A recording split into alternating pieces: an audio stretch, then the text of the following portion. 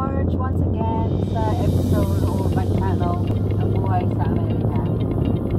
Just got off work and I'm on my way, and I'm very excited to tell you what I've got for starting my YouTube channel. I started a long time ago, about maybe 2012, 13, I'm not really sure, but I haven't been really very adamant about starting a YouTube channel. Gusto ko lang magsimula, maybe because I just wanted to show you guys what's my life, kung ano yung nangyayari in my everyday life, especially for vacation, you know.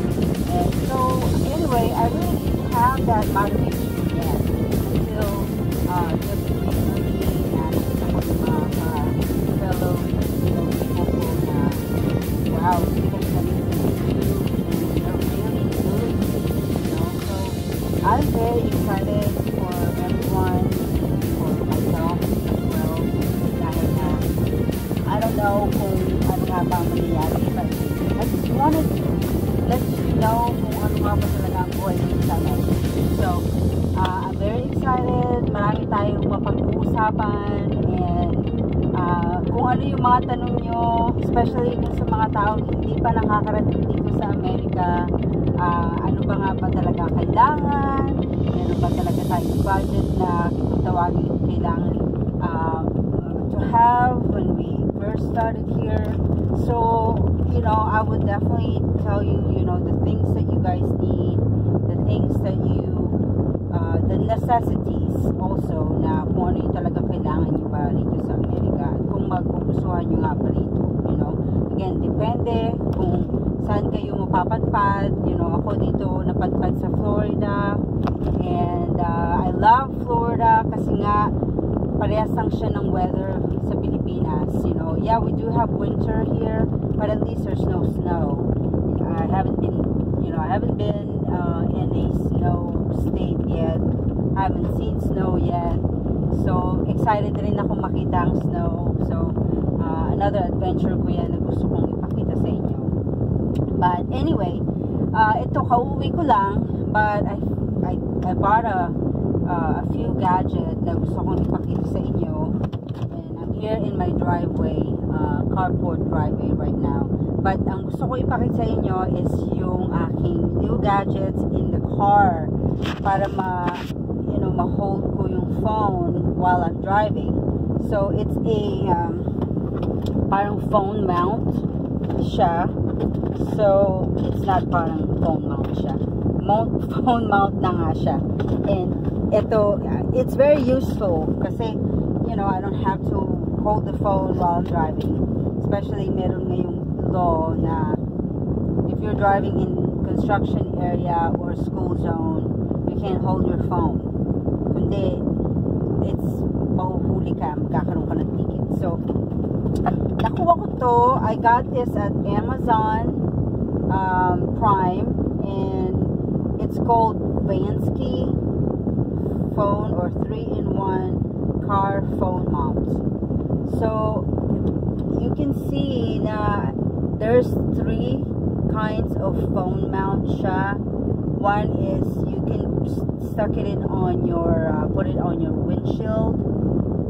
The second one, you can put it or stick it onto your ano ba tawag dito, yung car ang tawag dito, dashboard. And then the third one, you can put it on your air vents. Nakasulat na pala dyan, but di ko kasi binasa pa. So I'm using the one that is on the air vent, itong pangatlong car mount. I just have my phone sideways para maganda yung video, and it's already on my air vent. Ipapakita ko sa inyo. I'm gonna remove my phone right now, and then I'm gonna just turn this around kasi I wanted to put it on my windshield, pero ayoko nung parang harang siya sa windshield ko. Ito yung windshield na i-bend mo siya. This is the windshield mount. I-bend mo, pwede siyang mahaba, maiksi, and then here, you connect it to the dashboard.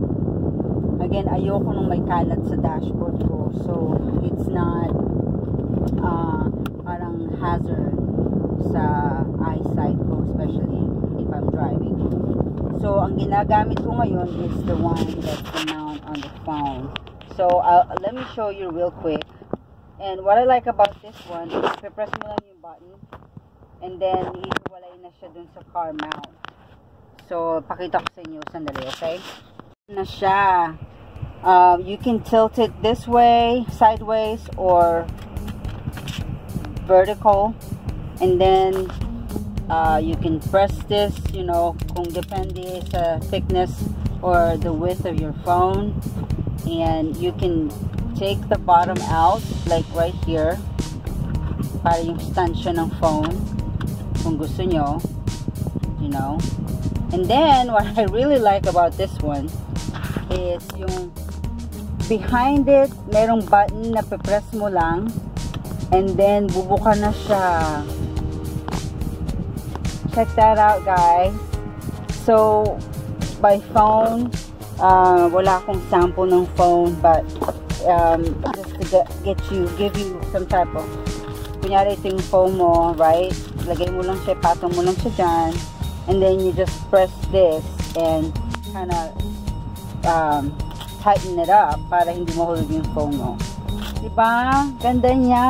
So, anyway,